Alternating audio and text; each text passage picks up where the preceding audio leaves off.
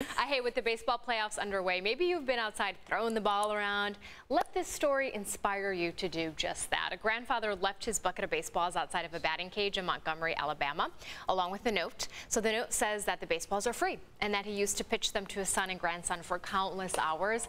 It goes on to say, "I'm 72, and what I wouldn't give to pitch a couple of buckets to them."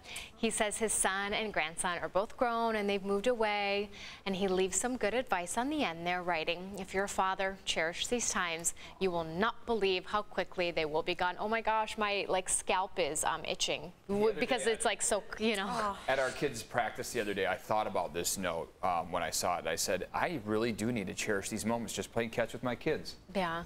You're going to blink and then they're going to be in college. I know. This election, it's important to vote. Of course, every election. But check out what one Chicago woman wore to drop off her ballot. She is 102 years old. B. Lumpkin donned a hazmat suit to cast her mail-in ballot on Thursday. She's even got a pair of gloves on. Lumpkin, of course, doesn't want to get COVID-19, so this is a great way to stay safe, I think. Lumpkin is a former teacher, and her old union tweeted, "If B can do it, anyone can do it." Vote safely, but vote.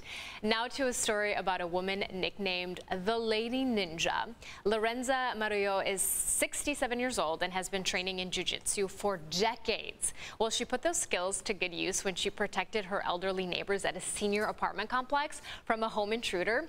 Now, according to reports, she chased him from her apartment with a baseball bat and then defended her neighbor who was in a wheelchair. He was saying, "You're hurting me, you're hurting me." And I said, "I don't care. I don't care what happens to you. You have no right to hurt an elderly person." I didn't expect that little lady would be that brave. I was trembling. I grabbed her by the leg. I said, "Oh, Miss Kitty, be careful, you're going to kill us." She said, "Not tonight."